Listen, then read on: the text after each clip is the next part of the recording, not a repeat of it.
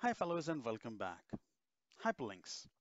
We use hyperlinks to have quick access to related information to another file or in another web page. But sometimes when you post a hyperlink onto your spreadsheet, it looks very shabby and you want it to be very precise and beautiful.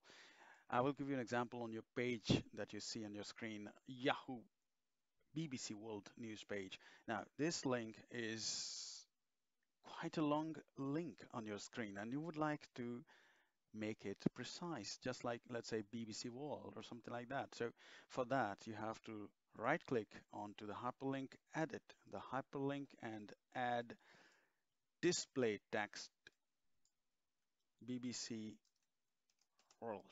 Now, your link will remain the same as you see here, but your text will appear like this. This will make it more beautiful. So click on OK. You have the same link you can see onto the page, but with a precise and beautiful shape. So you can easily put more links on your web page or on your Excel spreadsheet, and also make it more presentable and to look beautiful, and also make sense that that link actually does not give you a direction or idea. To make it even more kind of relevant, you can right click on it and go to edit hyperlink, and there is something called screen tip. Click on that and you put any text that you believe can be helpful for your audience, people who will view this spreadsheet. For example, this link is for BBC World News page on Yahoo. So, okay and okay. So whenever you will hover on to this, you can see this link is for BBC World News page on Yahoo. You can speak with your audience like this.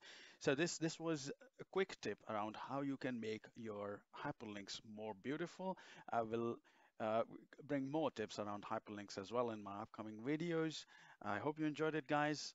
I look forward to see you again. If you have any comments, ideas, or anything that you would like to share on this page, please bring it down to your comments, and don't forget to share this video with your colleagues, with your friends. I hope to see you again.